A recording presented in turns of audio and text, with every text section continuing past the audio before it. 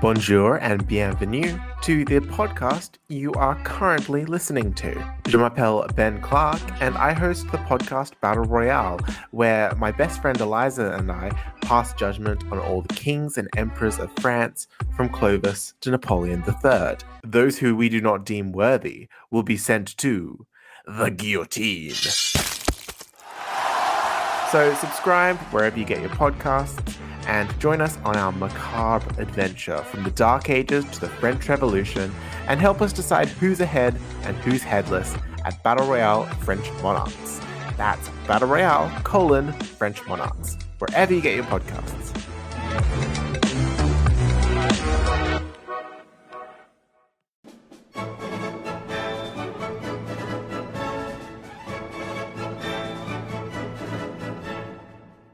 It was a cool November night, and the Duke of Orleans was riding through the streets of Paris with a handful of companions and servants.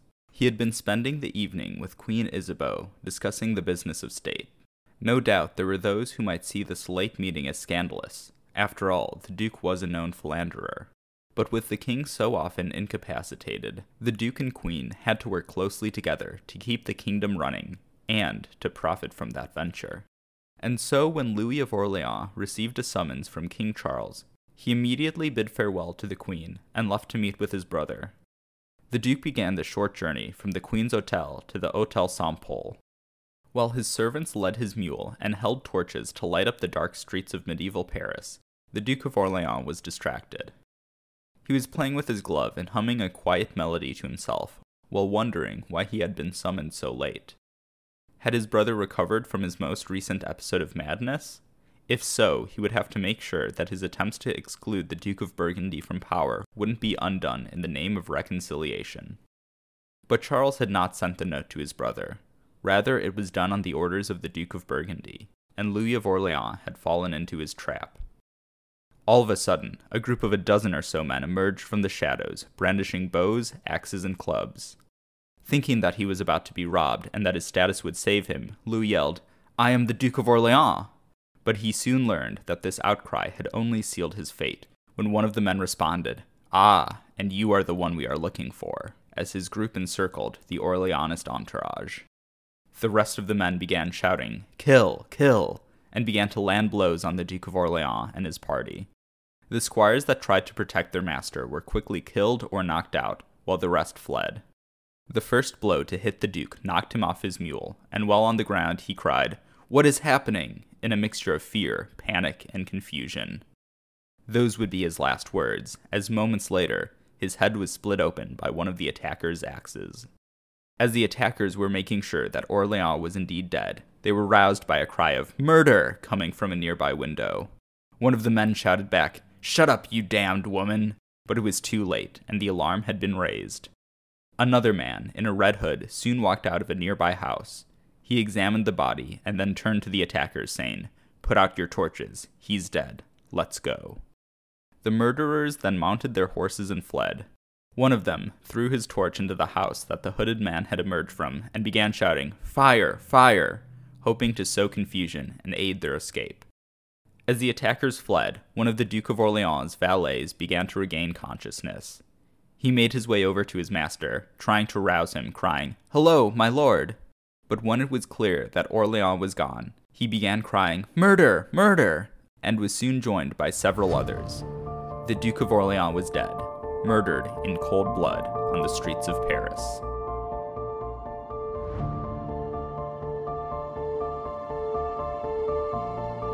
Hello, and welcome to Grand Dukes of the West. Episode 23, La Morte d'Orléans.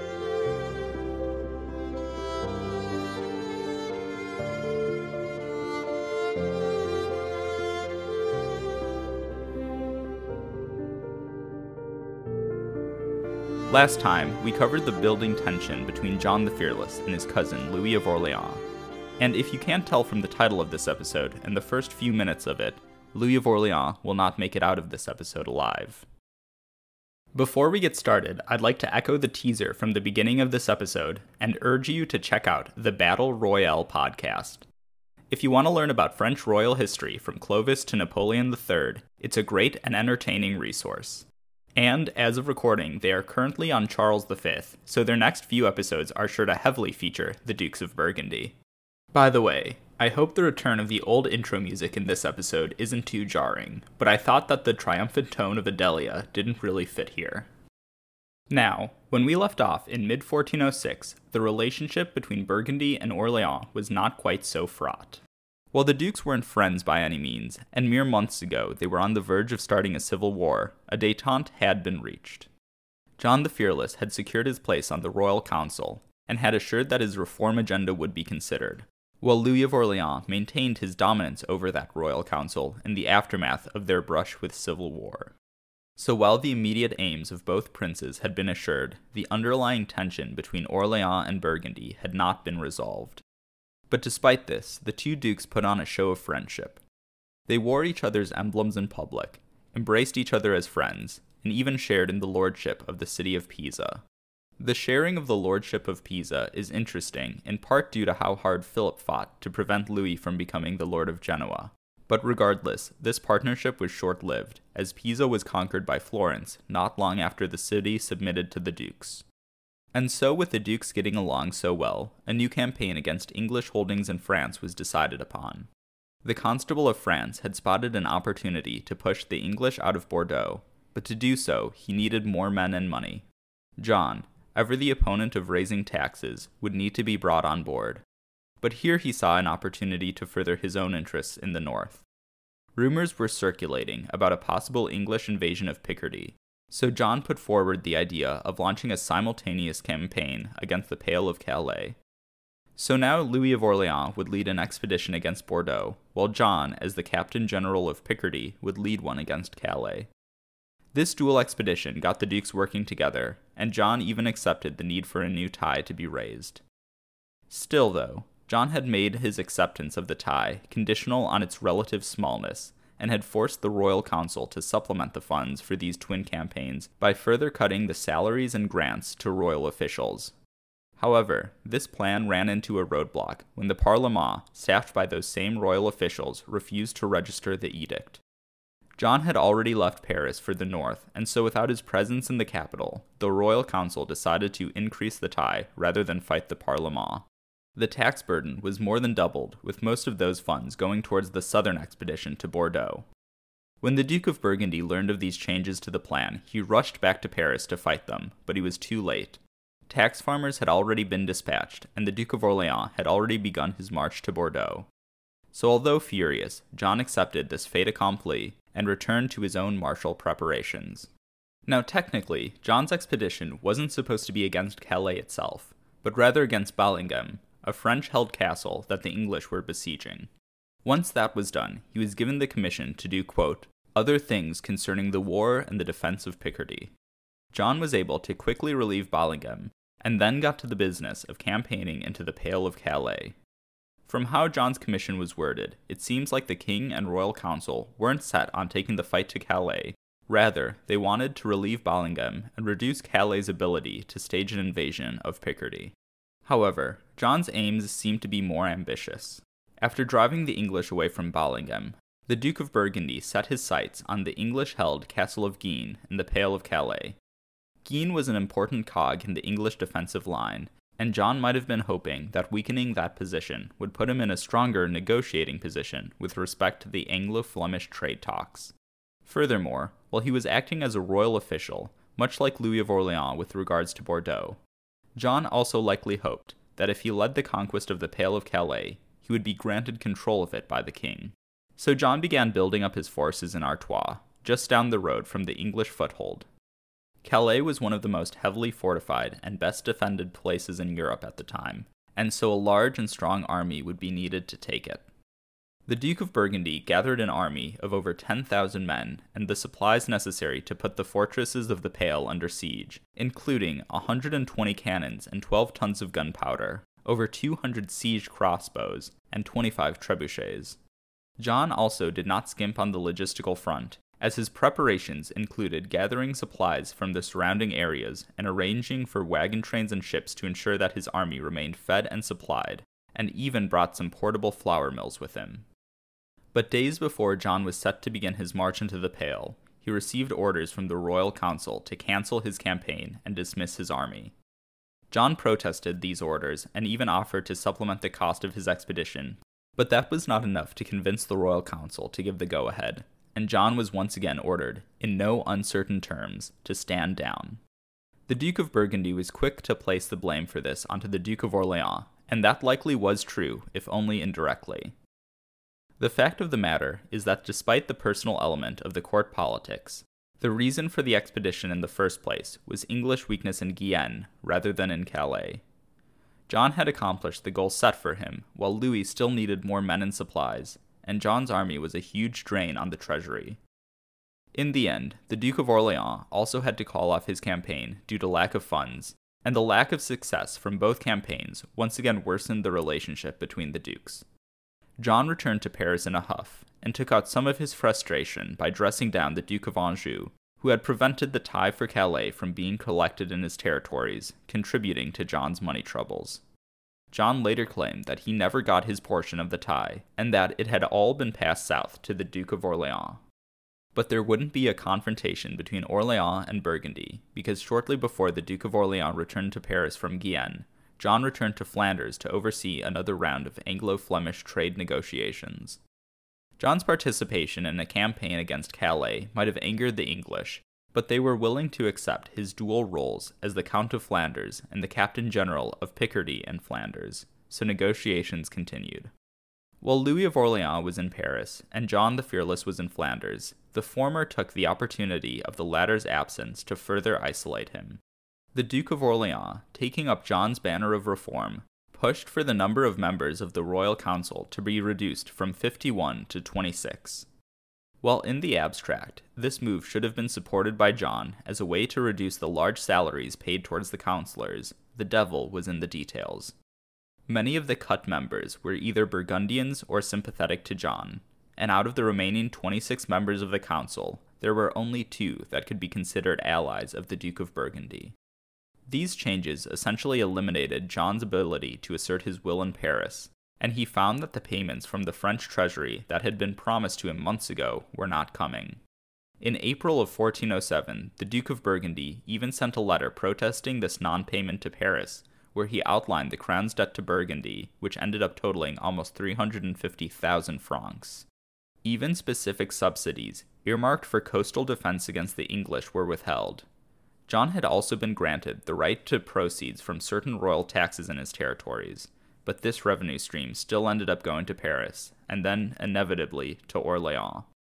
This massive amount of lost revenue was a real threat to Burgundy. Philip the Bold had built his realm using French revenues, and his son still required them to remain solvent. For now he could still wrangle money from the wealthy towns of Flanders and Italian bankers such as the Rapondi to weather the storm, but if he couldn't reopen the tap from the French treasury, some serious financial reforms would be needed to be made in the Burgundian domains. And those domains were also under threat from the Duke of Orleans. Louis was not making direct attacks on Burgundy, Flanders, or Artois, but he was working to isolate and surround John's lands. Louis's alliance with the Duke of Gelders-Jülich, the Count of Saint-Pol, the Dukes of Lorraine and Bar, and other imperial princes in the Low Countries and Upper Rhine region threatened John with encirclement. An encirclement soon moved to encroachment, as in late 1406 Joan of Brabant died, making John's brother Anthony the new duke. Louis, as the Duke of Luxembourg, took that opportunity to claim a number of castles on the Luxembourg-Brabant border. Furthermore, John's brother-in-law, John of Bavaria, the Prince-Bishop-elect of Liège, was currently in a conflict with the city of Liège. This conflict will escalate over the course of 1407, and I will cover it in more detail next time. But for now, just know that Louis of Orleans was an ally of the city of Liège, and was working to get Charles VI to intervene against John of Bavaria. And while John the Fearless was negotiating the Anglo-Flemish Treaty of Neutrality, Louis was urging the Admiral of France, who was one of his clients, to attack English shipping in Flemish waters, throwing a significant spanner in these negotiations. So with the Duke of Orleans blocking John's access to political influence and French money, and threatening to encircle the Burgundian domains, the Duke of Burgundy resolved to take drastic steps. It seems that John the Fearless had first resolved to kill his cousin Orleans in the summer, shortly after the purge of the royal council, but for whatever reason he decided against it, probably hoping that the two could come to another power-sharing arrangement. But John the Fearless was out of luck in that regard, as the next time he was in Paris, the following September, he was totally isolated. The two cousins squabbled on many fronts, but Orleans always ended up victorious. So seemingly without any other options, the Duke of Burgundy turned to violence. Many histories of this event like to assert that John was motivated by revenge because Orleans had seduced his wife. It's definitely possible that this is true, but there doesn't seem to be any evidence of this happening, and I find it perfectly likely that John's decision to kill Louis was purely motivated by financial and political considerations, as well as an intense personal dislike from the years of rivalry between Burgundy and Orleans. So with John's mind made up, he set about making arrangements for the murder, and to make sure that he would not be blamed for it. Shortly before the dirty deed was done, John had made a very public reconciliation with Louis, even sharing a drink with him the night before, and making plans to share dinner days after. The Duke of Burgundy, through a proxy, rented a house on the Rue Vieille du Temple, the street which led from the Queen's main palace to the royal residence, the Hôtel Saint-Paul. He hired a group of knights who were either short on money, had a vendetta against the Duke of Orleans, or both, and bribed a royal officer to lure the Duke of Orleans out to the street at night. With everything in place, the Duke of Orleans rode out on the night of November 23, 1407, to meet his brother, but instead was met by John's hired goons and struck down in the street. John maintained his facade of innocence in the days after the murder, even helping to escort Louis's coffin during the funeral procession and faking tears and lamentations all the way. And initially, suspicion did not fall on John at all. The original prime suspect was a man named Hubert de Chauny. De Chauny's wife was seduced by Orleans and had a son with the Duke. There's even a story, which is featured in a painting by Eugène Delacroix, where Orleans invited de Chauny over to inspect the beauty of one of his lovers. However, that lover was de Chauny's wife, with her face obscured by a bedsheet. But regardless, Hubert de Chauny was out of Paris when the Duke of Orleans was murdered, and had been for a long time, so the investigation had to continue. The gates of the city were locked, and soon the provost of Paris announced that he would search the residences of the royal councillors and princes. John heard the news while he was at a gathering of the princes at the Duke of Berry's Hôtel de Nesle. His face must have revealed his involvement, as the Duke of Anjou quickly pulled John and the Duke of Berry aside to ask if the Duke of Burgundy was involved with the assassination. Possibly caught off guard, or simply not wanting to keep quiet anymore, John promptly confessed, saying that he was inspired to do so by the devil. Anjou was stunned, and Berry began to weep. John the Fearless then left in a rush. He even passed the Duke of Bourbon on his way out. When Bourbon asked why he was in such a rush, John simply replied that he needed to use the bathroom. The next day, John made his way back to the Duke of Berry's Hôtel de Nesle for another meeting of the royal princes, but this time he was turned away at the door. Perhaps worrying that he was not protected from punishment as a prince of the fleur-de-lis, John returned home, his head full of anxiety. Upon returning to the Hôtel d'Artois, John decided to flee the capital. He gathered a few companions and horses and rode hard for the county of Artois, covering the almost 100 miles from Paris to the edge of the county in a single day.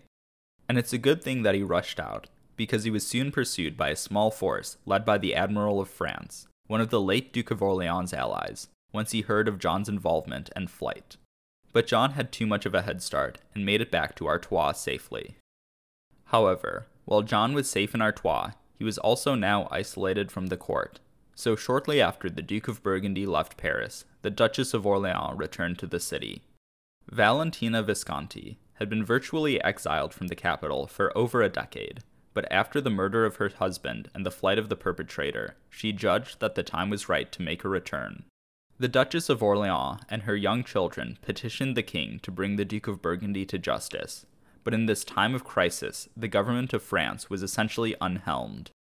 With the king mad, Louis of Orleans dead, and John away from Paris, there was no true leader to take charge.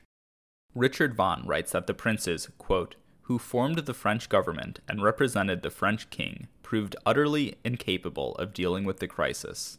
The assassination of the brother of the king by the Duke of Burgundy shattered and demoralized them, Instead of uniting, it divided them. While the shock paralyzed them, the knowledge that there was considerable public support for John's deed prolonged and deepened their inaction. The Dukes of Berry and Anjou, who now controlled the French court, were loath to spark a civil war, and so while Valentina Visconti demanded harsh justice, they took a lighter approach and entered into negotiations with the Burgundian officers who remained in Paris. Although, as a consolation, the Duchess of Orleans did manage to get John officially excluded from the French government and removed his guardianship of the Dauphin in the event of the king's death. When John the Fearless saw that there would be no army coming to seize him and that there was little drive in Paris to punish him, he knew that he had an opportunity to swing things in his favor. John decided to go on the PR offensive, and rather than asking for a pardon, began to lay out the justification of his deed. John's PR offensive would be on full display about 2 months after the assassination, when he and the other French princes met in Amiens to work out a reconciliation. In that time, while the dukes in Paris were paralyzed with indecision, John the Fearless was working to affirm his alliances and secure his territories. John spent his time meeting with the 4 members of Flanders, the Estates of Flanders, his brothers, the Duke of Brabant and the Count of Nevers, his brothers-in-law, the Count of Hainaut, Holland, Zeeland, and the Prince Bishop of Liège, and his own ducal officers. To his subjects, he began working on his initial justifications. He claimed that the Duke of Orleans was planning to murder him, and so he acted in self-defense. That Louis and Valentina were responsible for the king's madness, and had even been plotting to poison Charles. That Orleans was a tyrant and needed to be stopped. The people of Flanders were willing to believe John's account, and importantly, so were the people of Paris, who were receiving propagandistic dispatches from him. So with the Amiens conference coming up, John was ready to dominate the proceedings. The conference was set to begin on the 20th of January, but John had arrived in the city a week prior. Amiens was outside of John's territory, but the city was an industrial center not dissimilar from the towns of Flanders and Artois.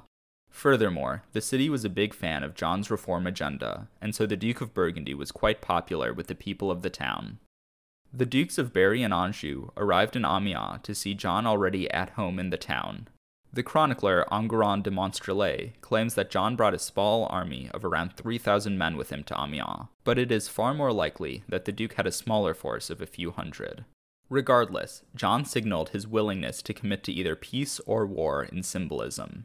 The door to his hotel was decorated with his personal emblem, a carpenter's plane, and 2 lances on either side, a sharp war lance on one and a blunt jousting lance on the other. But in Amiens, John and the dukes were at loggerheads. The big goal of the Dukes of Berry and Anjou was to come to an agreement with John, where he displayed remorse and would officially seek a royal pardon for the deed. This would allow the crown to save face and allow for a reconciliation between Burgundy and the lingering Orleanists. John, however, took a different route. Rather than show regret for the murder and seek a pardon, John decided to justify the assassination of Louis. John did so directly to the other dukes, but in his party was a theologian from the University of Paris, Jean Petit, who was preparing a more in-depth and rigorous version of the justification. And so, with John refusing to seek a pardon, the Amiens conference broke down. The Duke of Burgundy resolved to present his justification to the king, while the Dukes of Berry and Anjou told him to stay out of Paris. But as we've seen, Berry and Anjou did not have the political will to keep Burgundy out of the capital. When the conference ended, John returned to Artois and once again began to call for soldiers. Soon the Duke of Burgundy once more marched to Paris in arms.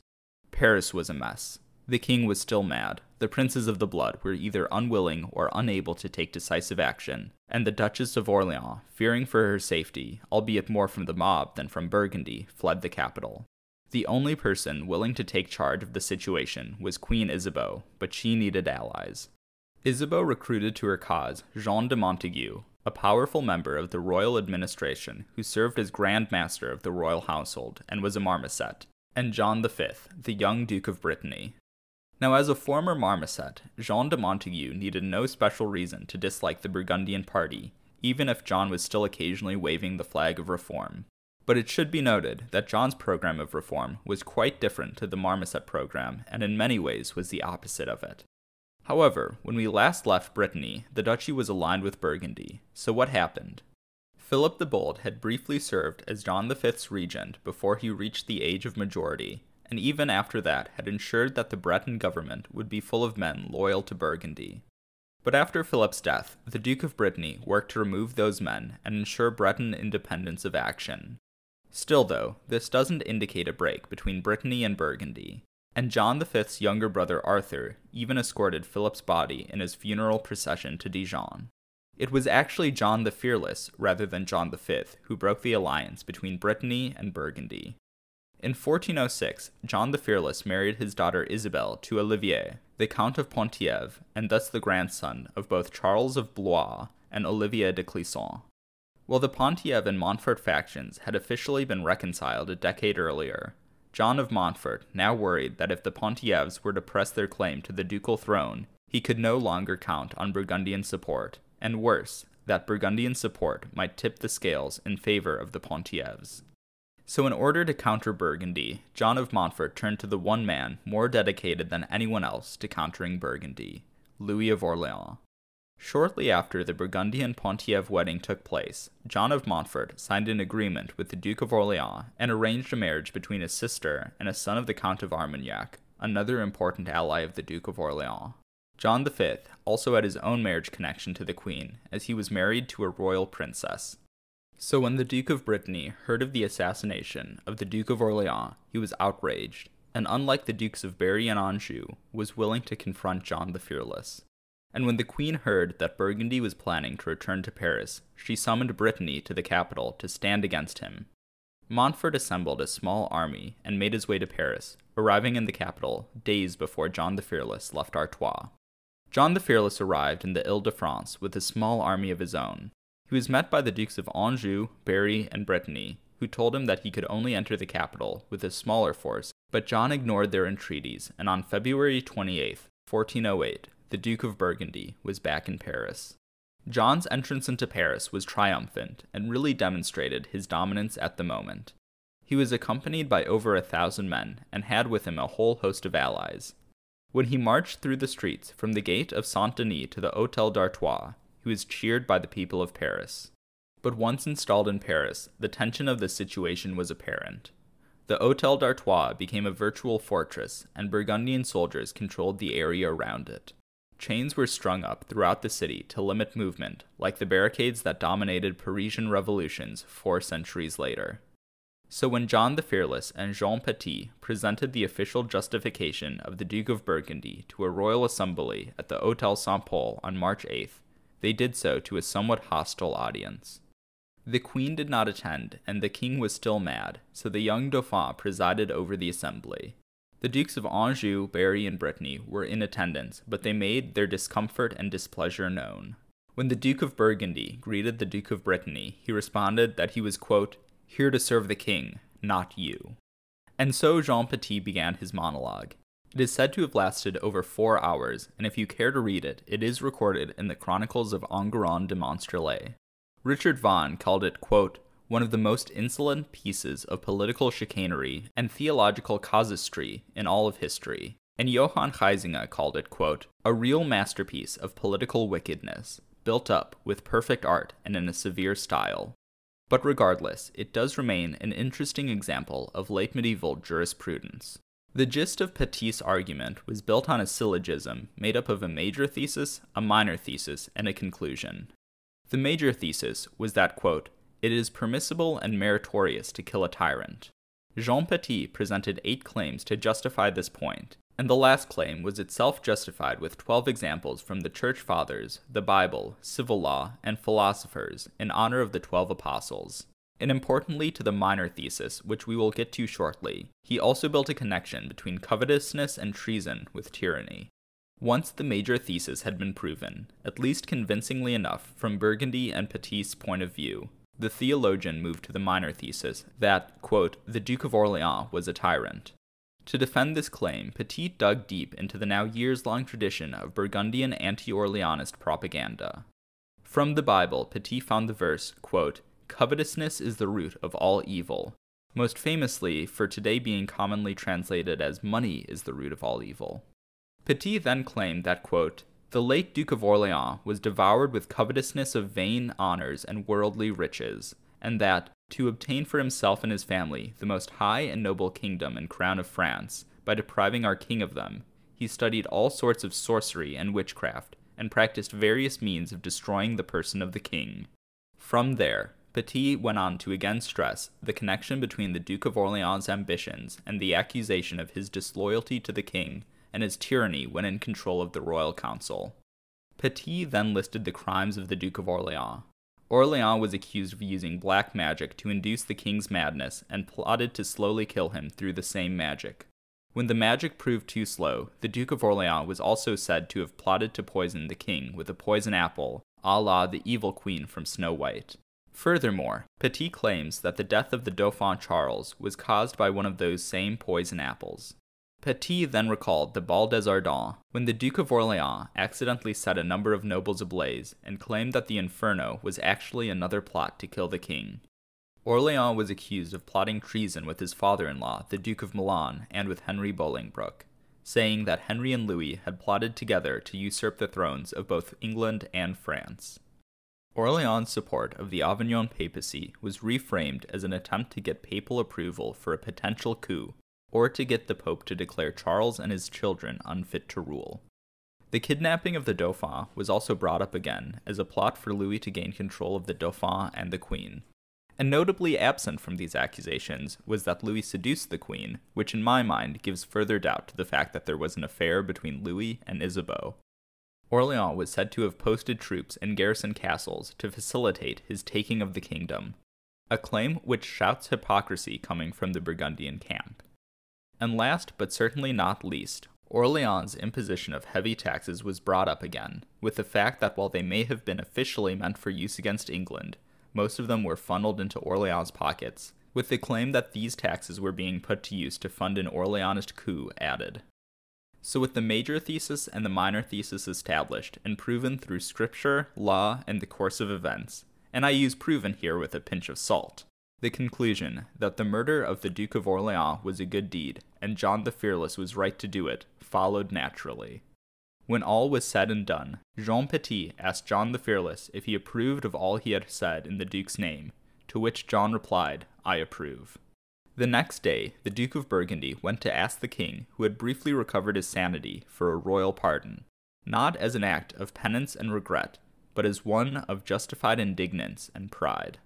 The Burgundian version of events, outlined above, was read out to the king, and while Charles was technically sane again, he was weak-minded and his memory was beyond foggy. The king gave the Duke of Burgundy his pardon, and thus granted royal assent to the Justification. The royal councillors were then forced to fall in line behind the king, no doubt doing so unwillingly. But a few days later, when the king once more lost his faculties, the queen decided to flee the capital with the Dauphin, unsure of the extent of Burgundy's ambitions. Learning from the last time she fled from the Duke of Burgundy, this time the queen and the royal children were escorted to Milan by a large Breton contingent. Soon after the queen arrived in Milan, she was joined by the Dukes of Anjou and Berry and Jean de Montagu.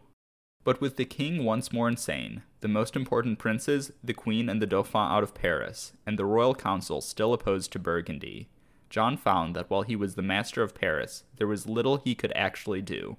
The flow of revenue into Burgundian coffers was no higher in this period than it had been when the Duke of Orleans was alive, and the Burgundian program of reform still stalled.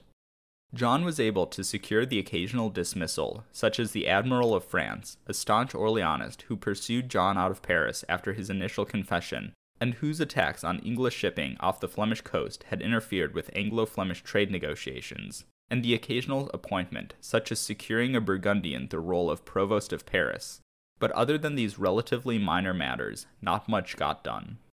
So by the beginning of summer 1408, John had become frustrated with the affairs of the capital and distracted by events in Liège. The Duke of Burgundy's brother-in-law, John of Bavaria, the Prince Bishop of Liège, was in danger of losing his role as head of that important Low Country principality. So despite not wanting to surrender control of the capital to his political enemies, John saw that he had no choice but to return to the Low Countries to ensure Burgundian and Bavarian dominance. Next time, we will follow John north to see him deal with the unruly people of Liège. Will John be able to crush the rebellion? And just as importantly, what will happen in Paris while he's gone? Thank you so much to my patrons. We have 2 new patrons, Nicolas, Comte de Commarin, and Marc, Comte de Merceau, and also to Christine, Comte de Chenonceau, Elliot, Graf von Gravenstein, Anthony, Comte de Chateauneuf-en-Auxois, James, Graf von Temsa, Preston, Comte de Saint-Fargeau, and to my Knights of the Duchy. If you want to join them, you can at patreon.com/ValoisBurgundy. If you want to support the podcast in other ways, you can do so by leaving a review on your podcast app of choice and telling your friends about the show. Both really help to grow the show and will earn you my everlasting appreciation. If you want to keep up with the show, you can follow me at Valois Burgundy on Twitter or find Grand Dukes of the West on Facebook. You can also email me at granddukesofthewest@gmail.com and check out the podcast website for maps, images, sources, and more at granddukesofthewest.com. Once again, thank you for listening.